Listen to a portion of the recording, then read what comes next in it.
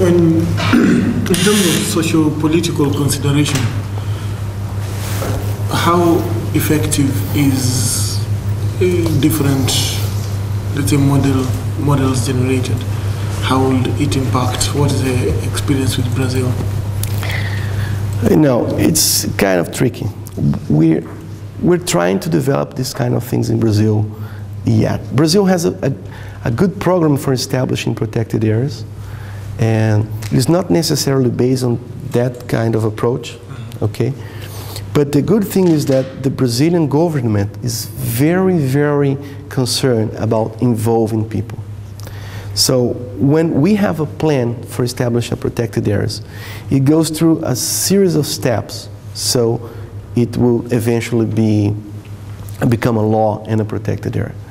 And one of these steps is going to the people and say, okay, we're trying to do that protected area here, and we are here to discuss with you what could be the benefits of having it here, like what is the use of biodiversity that you can do, how much income it could generate by ecotourism, or things that you can get inside the reserve, and what could be the disadvantages, what are the opportunity costs you have. And there is this discussion. They have people from the government talking with citizens, and citizens expressing their concern about that. And if they eventually got to a consensus solution, then it will be implemented after a while. If there is no consensus, then there is a great chance that that plan will not be implemented because it's not for the interest of the locals, for example. So we're trying to do that. We also have some kind of environmental lobby in Brazil. So we're trying to convince more and more people of the importance of that. And not only formally protected areas, but places within properties, and the importance of having those places safety there, and these kind of things. But you can rely on some creativity. I'll show you a work when we are measuring that kind of political willingness to act and to implement the plans. And you have different variables that you can measure. I will show you next. Okay. Did I answer that? Yeah. Okay, I have quite a number of things. Some of them are certainly not questions there. Comments.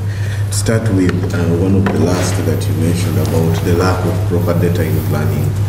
And this is very pertinent to what we are doing here, because most of the countries, maybe South Africa not inclusive, but most of the countries south of the Sahara, we have that challenge. If I'm going to do proper planning in Uganda, I don't know what exactly I'll do, because first, we don't have the data, and the little that we have has a lot of gaps in it, and yet conservation is as urgent as yesterday. You're not going to wait for the data to accumulate for you to start planning. So I'm just looking at how we can start, and that ties in with the other question on the new areas of interest. Because of the challenges that I've already noted, much of our research is exploratory today. It's not, we are not yet, at least most of us are not yet at the conceptual level. The kind of research you're doing in Brazil and probably in the West is at a higher level. We are not conceptual thinkers at this stage. Maybe later on, we are basically doing exploratory studies. So I don't know how best our interests can now be accommodated in the new ways of thinking in research. If I came to you and told you, I just want to identify, no offense to Teka, the medicinal plants of Uganda, for example, I'm at that level. I'm not yet thinking about the dynamics changing all these things. So I don't know how we are going to contribute to the current debate on research.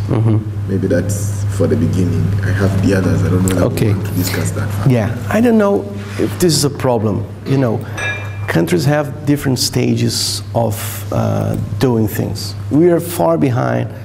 In Brazil, we're here far behind Australia or US, for example. But this is not a problem. This problem is, how can you solve, how can you fill these gaps? So when you don't have data, the obvious thing you could do is, okay, That place it has more species richness. Okay, then protected it. Okay, you get it protected and that's done. And it would be good to have data, but in some cases you simply don't have. And it is good to have a kind of this approach, like systematic conservation planning. But if you don't have data to do that, there is plenty of other options to prioritize places that you can have. So, that's my point of view. Anybody should try to use conservation planning because it will be cost effective. But if you don't have data to do that, if you don't have information about costs, if you don't have information about biodiversity distribution, then you have to rely on other things like expert opinion, opportunity. Like there is this guy that is trying to protect everything, let's talk to him and get it done. So it could be good. In fact, Brazil is not quite using this kind of methodology yet. That's basically the same problem. So we have the last review of priority areas. We did use some kind of, we used the mark-SAN to find the most important places. But then we went back to experts and say, okay, do you rely on that MaxSAN solution? It's kind of weird, because MaxSAN was developed to do so. But we get back to that experts, and some of them said, I'm not sure. Perhaps you could have this area.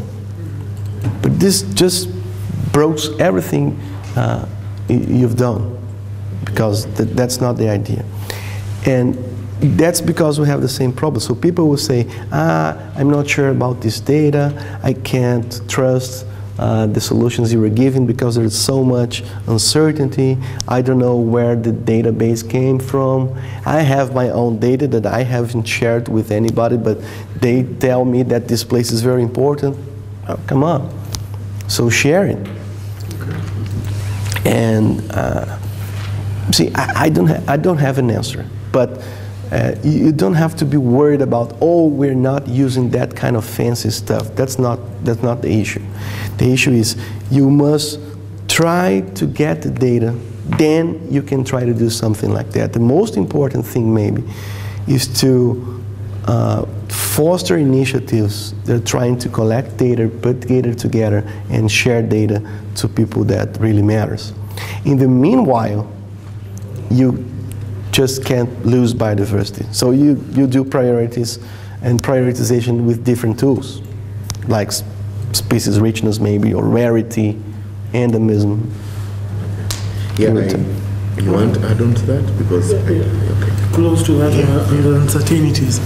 Let's say the tool is not static, is able to make some predictions.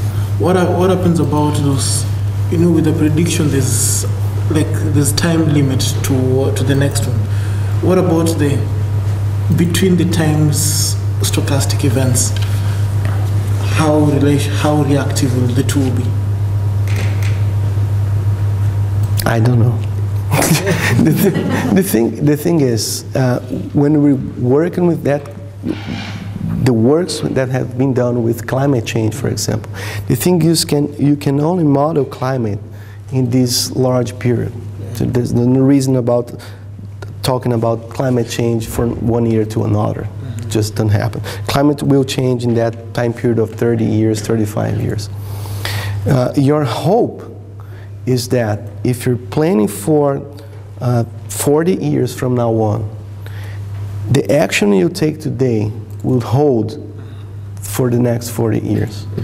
So a lot of things could happen in between, but you should be assured that the decision you have taken now was the best decision you could possibly have made by that time. And you need to rely that the way you developed the plan was the best way to assure persistence for this time.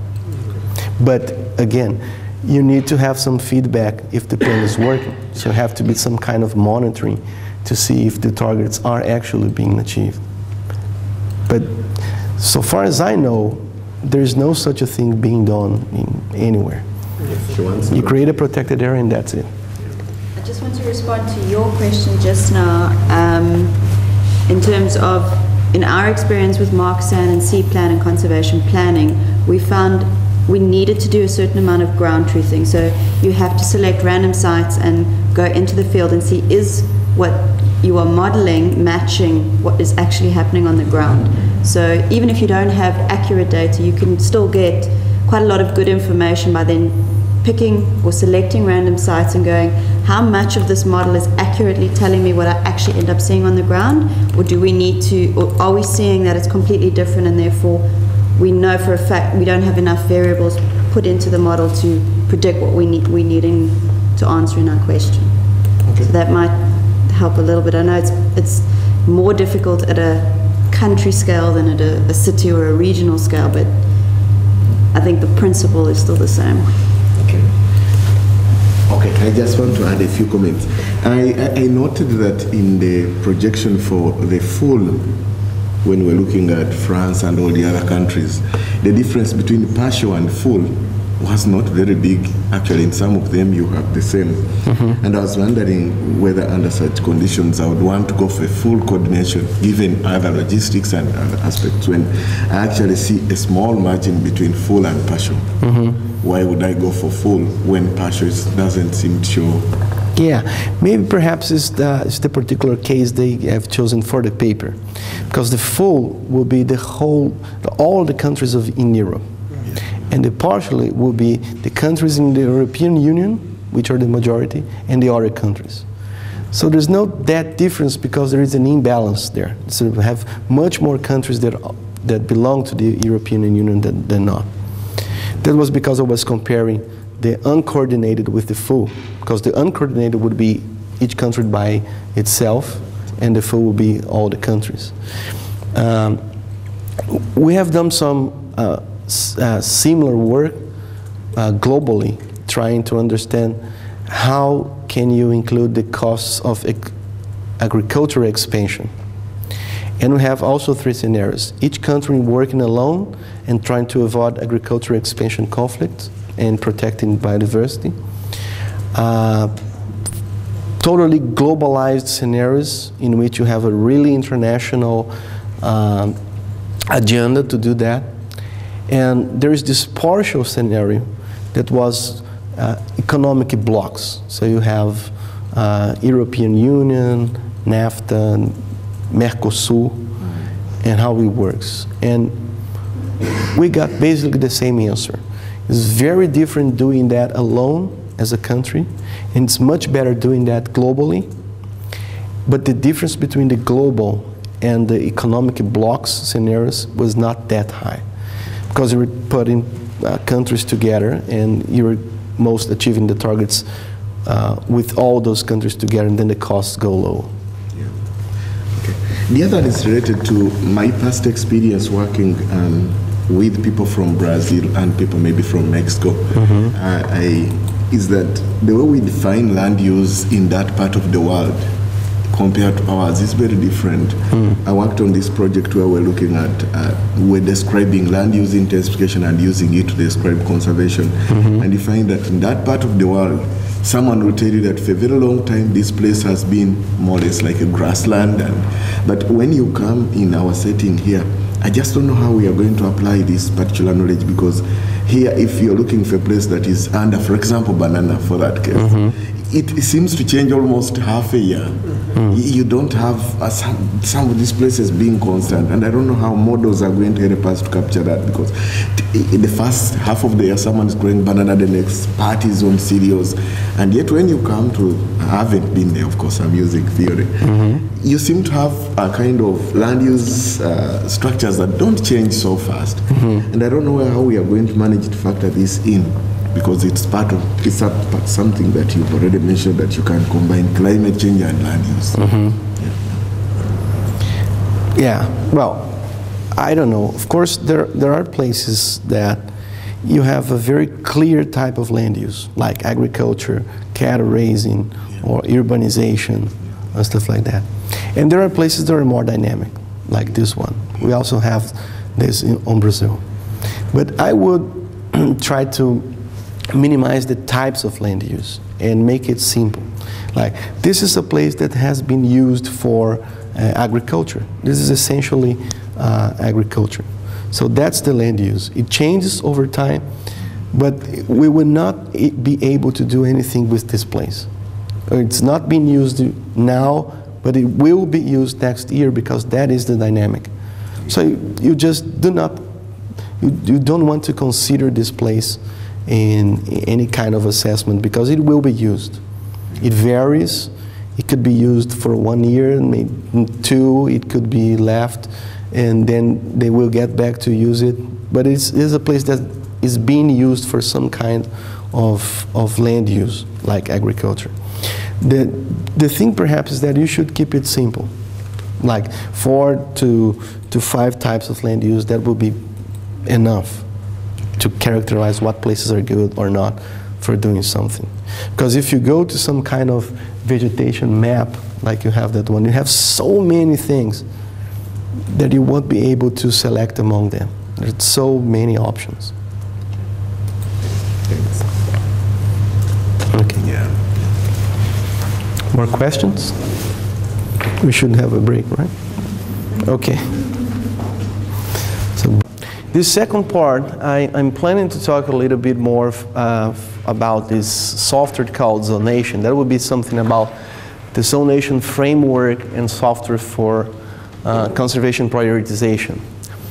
Before I do that, because there is people here that have actually worked with this kind of softwares, including zonation, and I've talked to you before. I would like to hear some of your experiences. So what have you been doing with that, and what are the problems you're facing, like methodological problems, maybe communication problems and difficulty in trying to explain that to people. It would be good if you could share this with me and with everybody so we can more or less know what are you guys doing with conservation and conservation planning. Is that okay? So anyone who wants to share first can just start sharing. Dimbi.